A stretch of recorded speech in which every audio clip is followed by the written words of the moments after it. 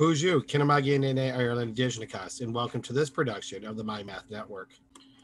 Today's lesson, the Chapter 8 review.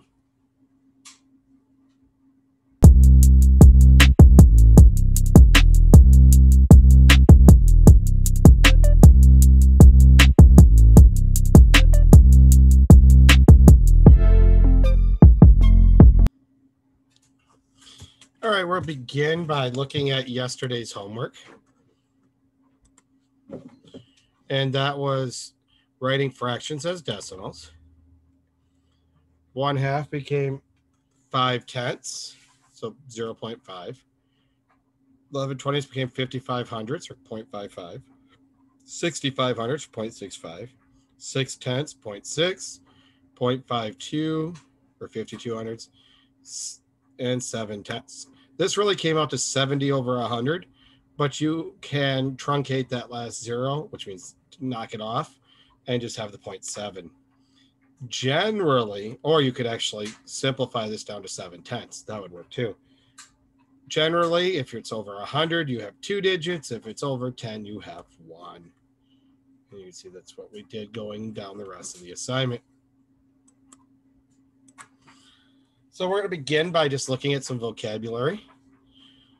And then once we get into the problems, you will need either your review pages that'll begin on 601 or something else to write with. All right, so the least common multiple is the least multiple other than 0, common to a set of multiples. Fractions that name the same number are equivalent. Word equa sounds like equal. Equivalent means equal fractions. Top number of a fraction is called the numerator. When the numerator and denominator have no common factor greater than 1, the fraction is written in simplest form. The bottom number of a fraction is called the denominator. A whole number that is a factor of 2 or more numbers is called a common factor. And the greatest of the common factors of 2 or more numbers is the greatest common factor. And the least common denominator is the least common multiple of the denominators of the fractions. That's based off of the least common multiple. So let's do a few here. I'll do one, and then you'll do one generally through this section, just to make sure that we're kind of ready for our next assessment. So I need the greatest common factor of 11 and 44. Well, I know that 11 is 1 times 11. 44 is 1 and 44. It's 2 and 22. It's 4 and 11. And that will be all of them. What's the biggest one? See that I have an 11. So my greatest common factor is 11. All right, so you go ahead and try number 10. You may pause the video to do it and then check the answer when you're done.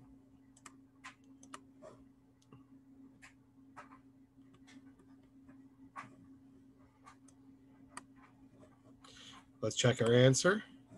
For 12, 21, and 30,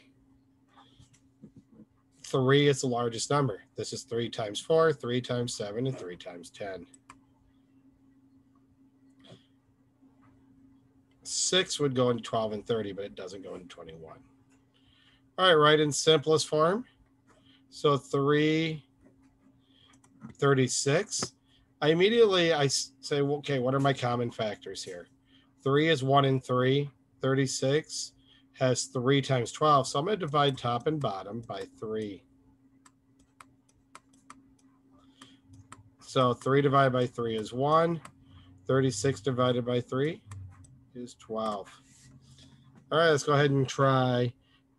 You go ahead and do number 12, 25/30. Pause the video, come back when you're ready. Welcome back. The greatest common factor of 25 and 30 is 5. So I'll divide top and bottom by 5, and I get 5/6.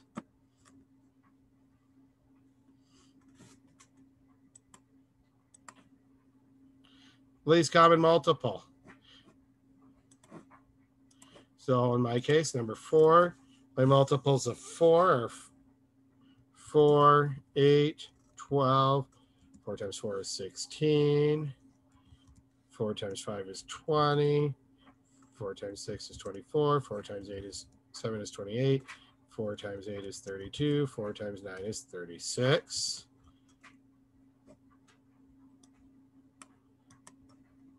Now 9 is going to be 9 times 1, 9 times 2, 9 times 3, 9 times 4. And immediately I can see that I have a common number. I have 36. And that is the only number that is common. So my least common multiple is 36. Remember, the least common multiple has to be at least as large as your largest number. So go ahead and do 5, 7, and 10 with number 14. Let me pause the video. On this one is going to be 70. 7 times 10 is 70. 5 will go into it. And that's the first one that 7 and 10 will both go into is 70. Let's do a little comparison. This is where you have to use your common fractions, equivalent fractions. This becomes 4/10. 4/10 is greater. You go ahead and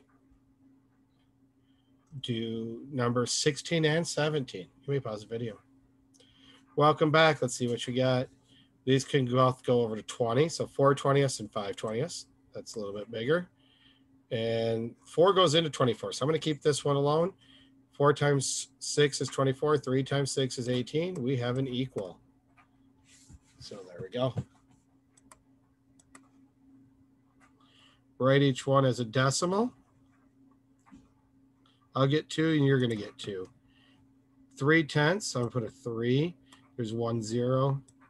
So 0.3. And a lot of times I'll recommend that. This is going to be over 100.